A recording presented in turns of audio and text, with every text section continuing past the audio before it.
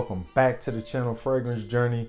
Hopefully everybody's having a blessed day. Hopefully everybody has a blessed weekend. My weekend has been blessed. It's a little rainy and dreary here, but I was able to get some miles in today, gym tomorrow, hang out with my son and wife, cook.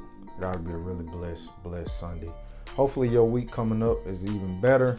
Today we're going to be speaking about the house of Xerjoff, and today we're going to be talking about from the Oud Stars line, Malesia. In my last video, we talked about Zanzibar, aka Xerjoff, also from the Oud Stars line, which that and Zafar to me are basically one direction of fragrances. Start off with a really beautiful animalic oud that eventually turns into a really nice fragrance. This is definitely more complex, better, well-rounded, and just has a lot more features and a lot more likability than those fragrances, Zanzibar and Zafar. This features notes of lily of the valley. It's got amyris, amber, oud from Laos and Cambodia, vanilla, tonka bean, tolu balsam, labdanum, and musk. Like I said, this one is very likable.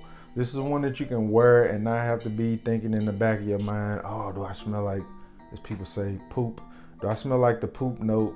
You know, if people are gonna be freaked out by this oud, this starts off with a very bright, sour, but very likable oud.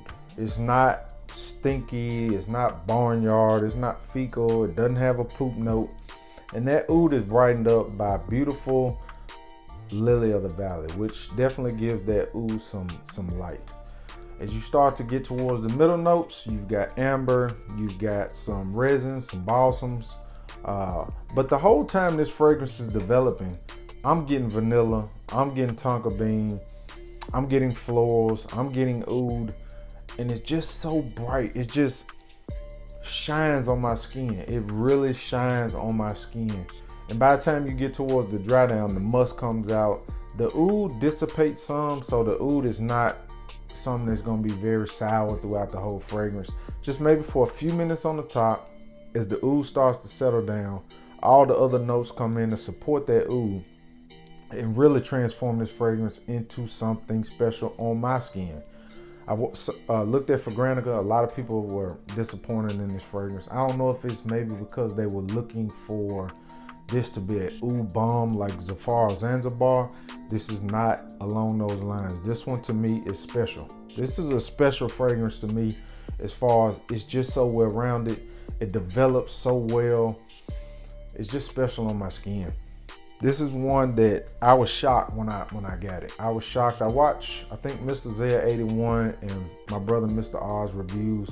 They both really like the fragrance. And this one, like I said, is more, I won't say mass appealing, but this one is one that you can wear with no worries.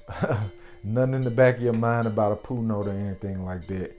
But if you're in a resins, if you're in a sweetness from vanilla, tonka bean, florals, lily of the valley, amyris, and then you're into oud, definitely get your nose on Malesia from the house of Xerjoff.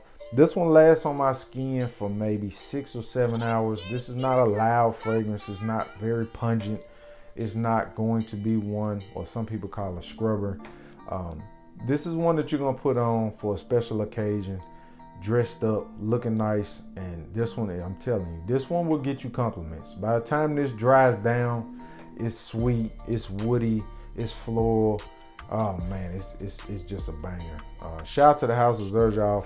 I'm really shocked by this one. I know Mamluk is one I would love to get my nose on.